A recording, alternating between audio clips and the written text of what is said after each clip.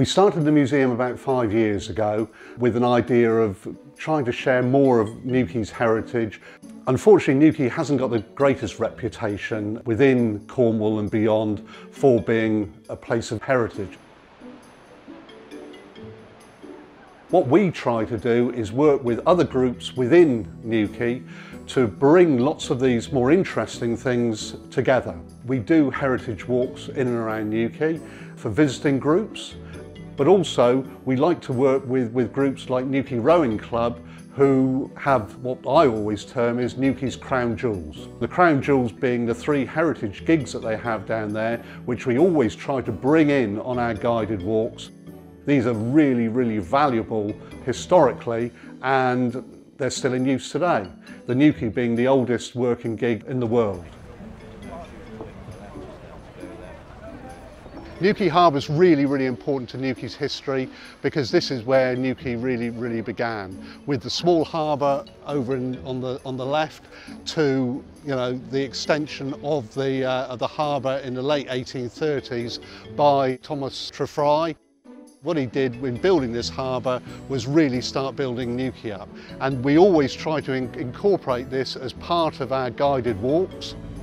We also try to bring in is the importance of the gigs to Newquay's history and the importance of pilot gigs to Cornwall's history as well.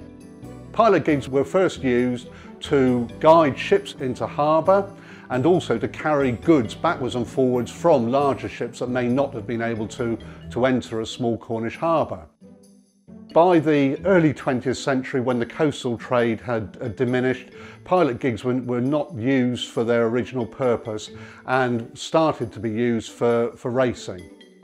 There's races recorded in the 1860s and far earlier.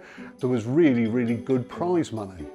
From there, pilot gig racing grew and grew, and here in 1921, after the First World War, they resurrected Newquay Rowing Club, and the 3 pilot gigs, Newquay, Dove and Trefry, were used in gig racing then.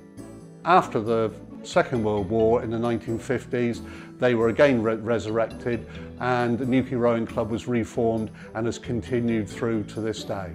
When they were sort of in a poor state in the 50s and there wasn't no money around, we were lucky that Henry Moreland came along from England's Glory Matchbox Company and gave us the timber to restore them as they are. The Newquay originally was destined for India, but she never made the vessel carrying her out, and she stayed in Falmouth for several years, and then Newquay bought her. And now, of course, with the Peters family built the Trefry, and in their opinion, she was the best seakeeping boat, and every gig now built is built off the Trefry. And that's what you see here today. As a museum, I think it's really important that we work with different groups within the community to share our heritage. So it might be a social group, it might be schools, colleges, and also other organisations. And this is really important to get the message across about Newquay's heritage and actually promote Newquay as a really interesting and beautiful place to visit.